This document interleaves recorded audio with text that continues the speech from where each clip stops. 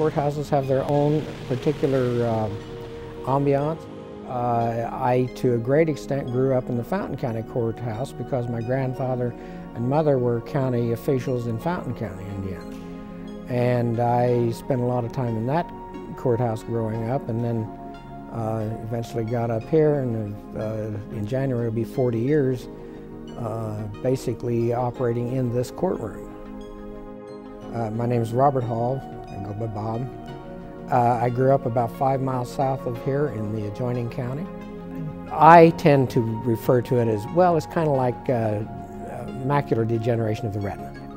Basically, it is scar tissue on the retina. The scar tissue tends to expand, and the farther it progresses, the less you can detect. Assistive technology is self-defining in that it is a method by which technology is utilized to provide assistance to a person who needs it, whether it is vision, whether it is for mobility, whether it is for hearing, any type of assistance, and the technology keeps progressing and getting better and better. My purpose in looking to INDATA was to utilize it as an additional resource in the entire toolbox of resources that everybody should look for, and build a toolbox that works for their personal issues that they have in terms of either vision, mobility, hearing, whatever the issue may be. I mean, obviously, as far as I'm concerned, the assistive technology is the thing that keeps me going, because without it I wouldn't be able to do the things that I do, and I like doing the things I do. The INDATA Project is part of Easter Seals Crossroads, and Easter Seals Crossroads is a comprehensive disability service organization.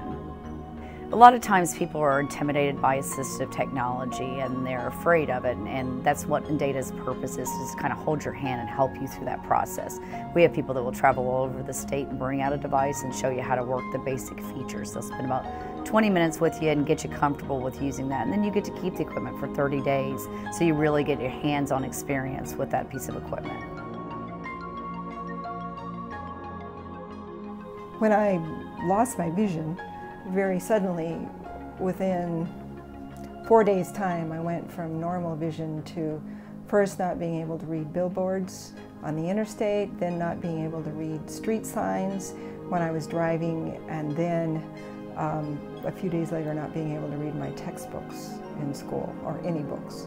So the assistive technology that I've gotten really saved my life.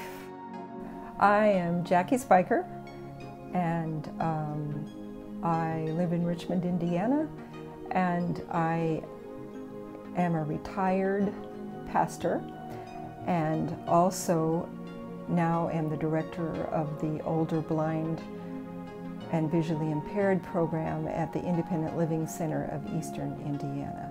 I lost my vision in 2001, and at that time had no clue what there was available out there to help me. I was in graduate school at the time.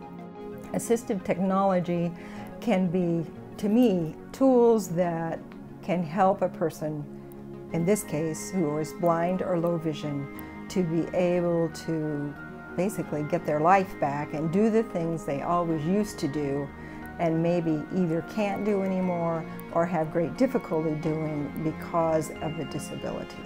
The things I couldn't do right after I lost my vision, I couldn't read a cookbook. I couldn't read my measuring cups. Couldn't read directions, cooking directions on the side of a box. There were a lot of things that right away I could not do. But with the CCTV that I got, and with the bioptic glasses that enlarge things, getting large print books, all of these things, now I can do anything I want. I forget that I have a disability because I've got all the tools I need to be able to just continue living my life the way that I was before. Assistive technology is really wonderful for people in a certain stage of their life who are trying to maintain their independence.